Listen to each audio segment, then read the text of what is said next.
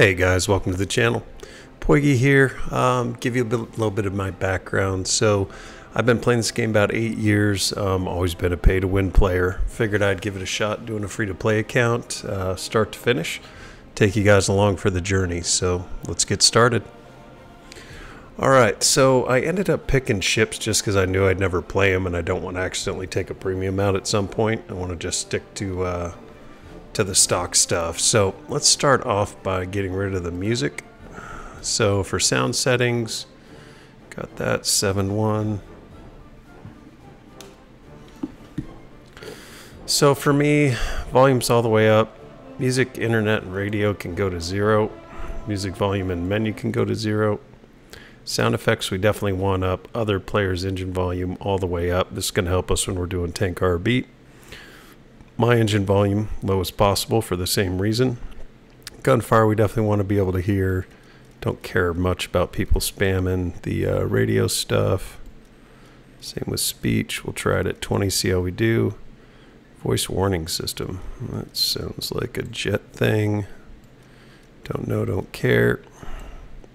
Tinnitus definitely 0. We don't need ringing in our ears the whole time we're playing. Hangar sound effects, sure. No. No. Alright, that's it. Should be all set for sound.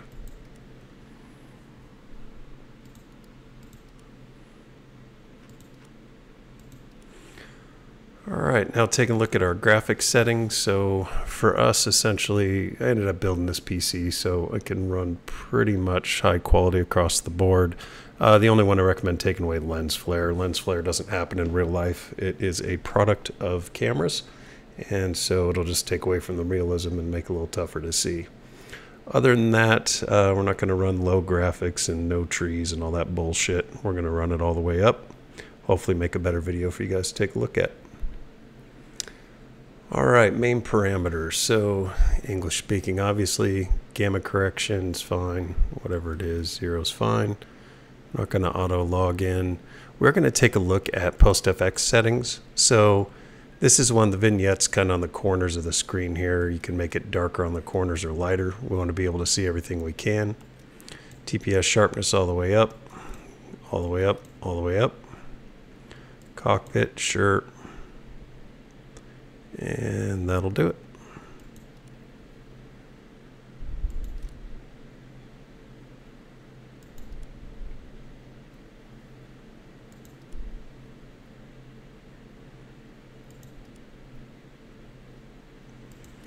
Alright, common battle settings. We'll go ahead and do camera shake 0, sense of flight can be 0. I do want to automatically join squads, but I don't want to join already active battles, especially when we're doing tank RB. It's going to be important that we get a sense on each map as to when we're going to meet the enemy, and if you're jumping into battles that have already started, you're going to lose that initiative. Turn that one off. Air battle settings, we've got aircraft's HUD color, sure, great, sure, third person, yes. So gun targeting distance, this is going to take a little while to get used to, but essentially set it at 800. That's going to help you in head-ons, especially in Air Arcade, to be able to reach guys when their bullets are going to be crossing and not actually hitting you. You can be hitting them, so basically gives you to about 1,600 meters to be able to hit somebody. Vertical targeting, no. Bomb fuse, I'm going to set for 1.5 right now. That's what I use on tank RB. Bomb series, no. Sure, whatever. Yep. Mouse aim mode only. Autopilot for gunner, no. So this, and especially when we're doing Air RB, there's going to be times where you want to climb stall when a fighter's coming after you, you're in a bomber.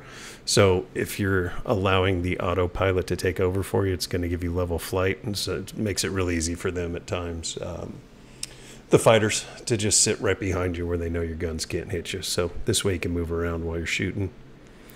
Yeah, auto rearm, great. Sure, yep. Okay, use rectangular radar, whatever. And there's a lot more shit since when I started that they get for doing jets. Error, fine, crosshair. So crosshair I likes a circle, and I want that thing as easy to see as possible, so we're going red. So for indicated airspeed, my recommendation is just use IAS. So TAS is basically your total airspeed. Doesn't take into account how much air is going over your wings, which is going to allow you to maneuver. IAS is going to give you a better idea of how much air you have going over your wings. So how easy it's going to be for you to maneuver. Show lead, sure. Yep. Automatic activation of aircraft weapon selection, whatever. All right, that'll do it for air battle settings. All right, ground vehicle battle settings. We're not going to do grass in the tank site. Not too many people do it. It just makes the game a bit tougher than it needs to be. We will have the grass out there when we're outside of the tank sites, so a little bit harder to spot vehicles. Definitely want to see the destruction replay. I usually turn off the hit camera just because I want to get back in the game quicker. So I'm going to leave that off. Sure, destroyed modules. Sure. Countermeasures, fine. Thermal sight. Yeah, we'll go with the white or gray.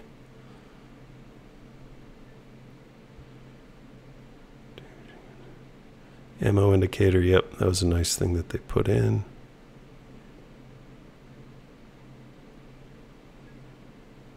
All right, guess that's it. All right, battle interface. So HUD can be default. Dark's fine. So for what I end up doing is I basically say everybody on my team's green because green's good. Everybody on the other team's red. Red's bad. And then for my squad mate, I make them like a bright blue just so we can see them. So allies, we're going to do the brightest green we can find, which looks like that one. Enemies, brightest red we can find, just make them easier to see. Same thing here. Strobe, fuel indication.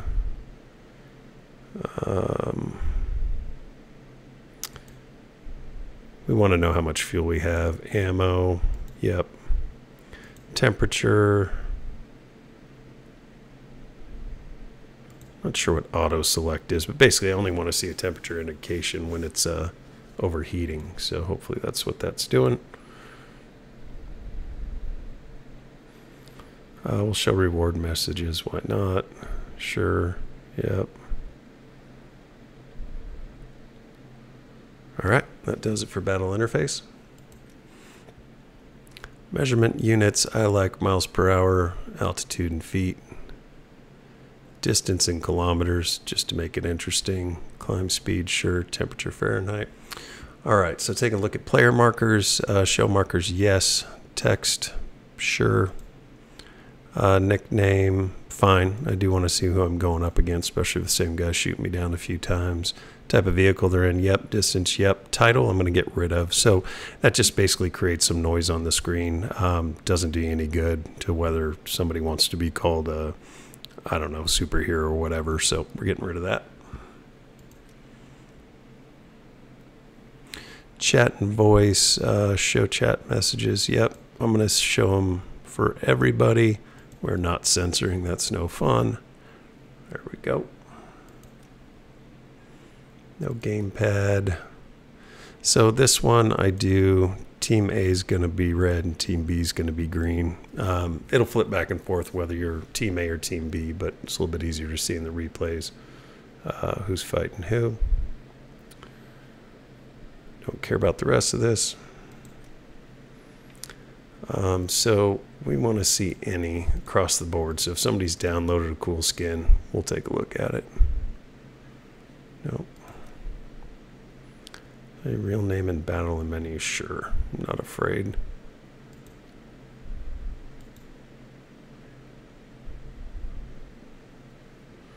All right, whatever that shit is. And then other settings, subtitles, sure. Screenshot, great. USA. All right, that does it for main parameters and our settings in total. America! Fuck yeah! To say this fucking day, yeah! Beautiful.